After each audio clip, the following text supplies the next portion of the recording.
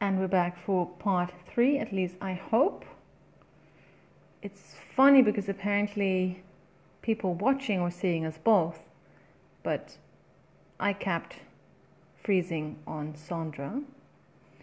So let's see if Sondra's going to show up in the first place. We can finish and see if we can finish our conversation. There she is. Well, let's give it another go. Ready to give up, but she's like, no.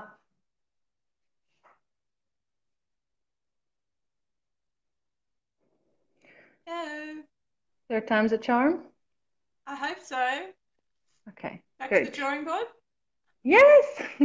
Hey, so I wanted to ask this question, and maybe let's see if the universe really doesn't want me to ask that. Um, so how do you know? Like, okay, let me rephrase it differently. When you pulled Effrie's Earth, was there at some point were you afraid that you were just being a perfectionist or afraid to stand in the limelight? Yes. So how do you Short know the answer. difference? The, Because I think for a lot of people, that's the balancing act, right? Like, yes. because I heard Yes. that a lot with my big project. Like, I have my big, massive fantasy project, and I've been pestered about it so much. It's just put it out. Like, just stop being such a perfectionist. And I'm just like, I'm just not there yet. Not in a, This I'm was not ready to show it. It's just the story is not there yet. I need something more. I need more time with it. That has yeah. nothing to do with perfectionism. Just the story is not ready to be told in its entirety yet. So that's why I published, because I thought, apart from the wanting external validation, the reason I wanted the external validation was because I thought, okay, I'm just being a perfectionist. I just Hmm. because Hmm. I felt like I'd gone through it and gone through it and gone through it, and now I was just treading water. And the reason for that is because I didn't put the bloody thing away and give it space Yeah. to just brew in it in the back of my computer and then come back to it and do another revision. I just didn't give it the space that it needed. I just churned and churned and churned until it felt like I was just there was nothing more I could do, because at the time there was nothing more I could do because it needed the Yeah. space. So is that something? Because, like I said, like I just quoted in part 2, I quoted Stephen King, and he's put it away in the drawer for like 6 weeks and just work on something else. Could that be why, like some of the stuff that I've read in the past few Yeah. months by people, because I've been actually investigating people who do rapid release, so they publish a lot. And I haven't investigated them all. Like I really do stick to the genres that I find interesting. Um, then and so many times I'm like, it's just not developed enough yet. Like there's so much more. There's so many layers. And of course, the funny thing is, like, if a book is really good, like I'm a reader, but once I start noticing stuff, I just become the editor. And then I start seeing, okay, so like if I was, so then I start looking at it like it is a manuscript that I've been asked to edit. So then I see like, okay, so here's a layer that could be pulled in. This is the, so I like, almost want to start making like comments, in the, which I'm not going to do. Um, but for me, like as the writer, reader, and editor, for me, like when I turn on when the editor turns on, like I don't Yep. turn on So the editor. that When the editor's, that's the sign for me that it's been published too fast, or I don't know if it's too fast. At least it's not been given the respect and the time and the space it yeah. deserves. And I know that opinion will make me Yeah. so entirely unpopular. Yeah. Yeah. So how did you know? So it's choppy again, but I'm going to keep going because I think I got enough. So um, that is how I am absolutely certain that I was right to pull Afri's Earth, because all of those things, all of okay, this could be deeper, this could be clearer. This there's not enough of showing the character's internal process here. The ending is completely wrong. This is the first book in a series. It's not a standalone. You need to, all of these things that I now know that had I given myself time after the end of that draft, rather than publish, would have come up naturally, knowing that I was going to go back to that manuscript and letting it just sit, and knowing that this is part of the process. But this is part of building my process. I think that you can't know this until you go through it. Yeah, true, true. Yeah, you have to do that. Um, I think you have to, because people can tell you, right? People can tell you, this is how you need to do it, and when you're done with a draft, you put it away. Mm, But I think I think a lot of people at the moment think they don't need that. mm. Also because And it I, doesn't match with the whole rapid release thing. But I think once you've yeah, been through it and you're realizing, oh, I think then it'll hit you that, yeah, no, like I mm, need to respect that yeah, cycle. yeah. It's like anything that you want to practice, that you want to, well, anything that you want to do well requires practice. And so if you've been a writer your whole life, you might think that you don't need the practice. But this is a different beast. This isn't just writing to yourself for the sake of writing something, or, you know, a little afternoon's entertainment, or journaling or whatever. Crafting a book is a different beast. Writing for someone to someone else's pleasure, not just your own, is uh, it's an art. I can't just pick up my saxophone now and play the way I used to when I was 15 years old, when I was amazing and could play anything you put in front of me. It's a struggle now because I haven't practiced. I haven't kept up the practice. So even if you're naturally talented, which I am, very musically talented, if I don't practice, it doesn't sound the way I want it to.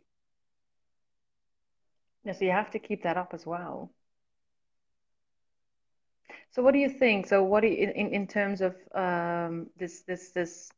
this whole the rapid releasing of books, right? Because there's multiple ways of doing it. Like I also know people who just write their trilogies and they just keep them to themselves, and then when they're ready, then they publish them, right? So then that can take up years Yeah, before they're ready, and then they publish them. But there are also people who just yeah. publish, write, publish, write, publish, write, publish, write. And my question is like, and this is something that I am not aware of, but this is something that I'm really curious about. Is that, and this is hypothetical. Do you think at some point you become so skilled that you can tell these stories without having them just sort of sit and just, brew a little bit? Um, and might it I also think, depend on the kind of stories you're telling? yeah, I think it does depend on the kind of stories you're telling. And I think it depends, if you're writing in the same genre consistently and constantly, then yeah, I think that it's entirely possible that your skills get better because, using the musical metaphor again, when I was at the peak of my practice, when I was playing all the time, you could put a sheet of music in front of me and I could play it with no problem. Yeah. Yeah. So it's I also knew the that. Yeah. form, I know how it feels, I knew the beats, I knew the count. I think, Yeah. So there's something in there as well. Like if you have a long sorry, I missed the last bit. career, what did you say? We're breaking up again. Our communication is usually so smooth.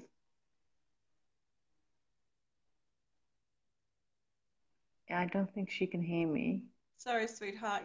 I'm trying to catch what you're saying, but I think I'm missing big chunks of it. Yeah, I guess so. But yes, I'm just going to speak. I hope I'm not talking over the top of you. For the rapid release. So for the rapid release, I do think you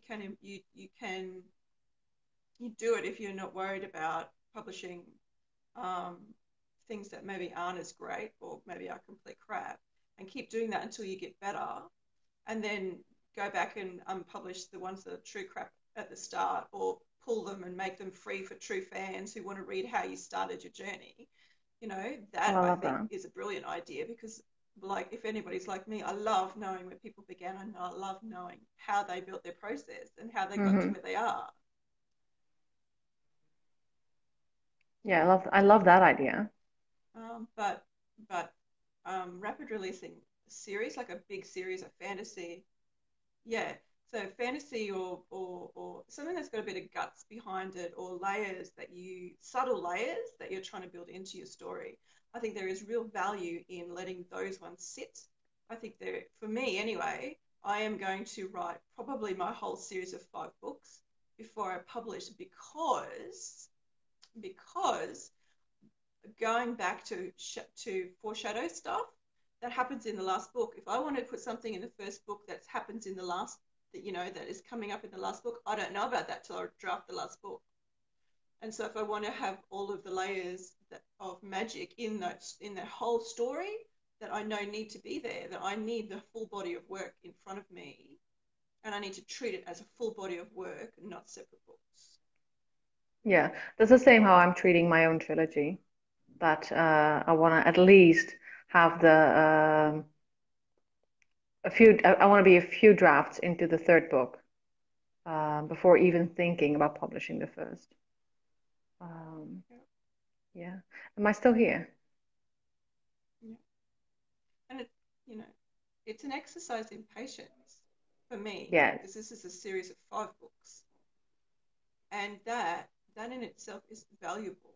Like this whole career that I've chosen is really one of deep, deep healing, getting to know myself, and and learning how to be vulnerable and learning what that truly looks and feels like because it doesn't look and feel like people think it looks and feels. No. No. No. And that's the thing for me. I think what there's so little patience, especially in the indie world, because people now understand that if I publish enough books, I can do this. Like I can be the full-time author that I always wanted to be. It's no longer there are no gatekeepers telling me what I can and cannot write. If I find my own audience, I'll be fine. So there's this hurriedness Mm-hmm. about self-publishing. And I totally get that, but I think from the moment I realized that indie publishing was a thing, like I was always the advocate going like, okay, but look at your goals. Like look Mm. at your own goals. And I've been so this summer I went to the 20 books to 50K conference in Edinburgh. And I mean, like if you're part of the Facebook group, like these people are on fire. Like I'm they constantly amazed. they I mean they go and they publish so fast, um, which kind of worries me because for me, like if that's the only representation of what indie publishing looks like, everybody who is not, you know, not able to do that feels that they're failing. Um, Mm. so I was a little worried about how that would feel like how the conference would be, like would it all be like that? And then I think it was I don't know when it was, but somewhere because it was all like it was a writing retreat and then there was the conference and there was writing retreat. So it's all like when what was said and what happened. Don't ask me. But at one point, Greg Martel said something about, it doesn't really matter how fast you're taking the steps or how slow you're taking the steps, as long as you are taking the steps. Exactly right. It's about what Yeah, your personal goals are. yeah, Why are you doing this in the first place? yeah. And are you doing it every day? Yes, and if you have the privilege to turn writing into a full-time job before you get to the point where you can be financially, that have it Yeah, financially as your full-time job, that is a privilege. But there are so many yes, people out there who are juggling families, jobs, kids, yeah, uh, uh, yeah, exactly. caretaker. So it is a, And it is an I no, go really ahead. feel that privilege. And I've recently um, built into my daily process um, sort of giving thanks or just being grateful to my partner and like just a little word of goodbye rather than goodbye, have a good day. um, in my own words, just honoring you. Today I'm going to write to honor you. Simple That's but love. true. Yeah. Yeah. Because, I get to do this. I get to do this as my job every day. So how was that? Because so when you pulled that book, knowing that because of your partner you have the privilege to do this, how is that? Like, was it Oh God, when this it is when it this. when did This when is did one. when did you yeah? Because I would assume that you tell her when you pulled it. And now No. I'm wondering, yeah. So now I Oh, want to hear. Now I hell want to hear no. this story. Now I want to hear how Hell she no. responded. Yeah. With confusion and disappointment and a little bit of uh, hurt, Mhm. and because um, I had been so secretive about the whole thing, because I was ashamed, because if it's not out there, there's no possibility of it earning any money. So I have Mhm. no chance of contributing to our financial, um, income. Mhm. And that for so many years has been the measuring stick of, is what you do worthy. 20, so many years, and so I am having to unlearn that. So this has been a really slow untangling and unlearning of of um, creative work is not worthy because it's not bringing in enough money, or or and and I feel like I need to generate that income Mhm. to be allowed to do this thing that I do, and learning how to feel safe inside our home, knowing that I'm allowed to do this. This is like not just allowed. I know that, so it sounds. It's not exactly the way I want it to sound, but I get to do this, and so I need to Mhm. Yeah, I know what honor you the mean. space that I am being held in, um, and not just piss it up the wall, you know. Mhm. So it But also yeah, I didn't feel it's good a trust. It's about that. no, I can imagine because I could and like I've been a partner who when I decided that I wanted to separate became really angry because there was a lot of resentment about the fact that I was always writing instead of doing fun things. And now they were not going to benefit from that when I was ready to publish them. And then there was the assumption that I would become like the next J.K. Rowling or something, which I mean, like money wise, I wouldn't mind that at all. Um, No, but there was a lot of resentment, like I put up with you and your mm, like hermit behavior for so long, and where's my benefit now? So there's also that yeah, kind of trust that the other needs to have that what you're doing in your own time, like for me it was, and I know for you as well, like upstairs in the attic, yeah, um, that you're doing everything you can yes. to And create so something and so sustainable. and so I'm reminding myself of that, that I am not held accountable, but I am holding myself accountable. That if I Hmm. choose to be in this space, I'm going to be in this damn space. I'm going to take up the whole space, and write. So that's also about not being, because I've always felt really apologetic about writing. But I'm so sorry that this is a thing I do. Um, and I do see that if you become unapologetic about it, that will also bring you to that level that you can actually put out something that is worthwhile. I'm thinking you're losing me again. Yeah, I'm losing big chunks. I'm so sorry. Look, I don't mind It's okay. coming on for another heart. If you want to have another heart to heart some other time, we can just talk about whatever you want to talk about. That's fine, sweetie. I'm sorry Yes, this and has been I hard. have been pondering. I've been pondering whether to do these via Zoom. So maybe we can just record it Yeah. again. It's much more reliable by Zoom than we can. I don't I know mind I having just this like conversation with you. the uncut live We can thing. still do Like, uncut. yeah. Yeah, but I mean I cannot cut, so that's I don't have those I kind just of meant like skills. that's okay. It'll Okay. be good. So I'm gonna put all of these together. Gonna put all of these together. I want to thank you so much for sharing this with us. This might have That's been the my most pleasure. honest conversation I've had thus far, which is Yeah, exactly well, what I want. you know what our conversations are like. Yes, I do. Yes, I do. So thank you for this. It's a pleasure. And All let's right. talk again when the internet is working in our favor. It's friendly. Okay. Bye.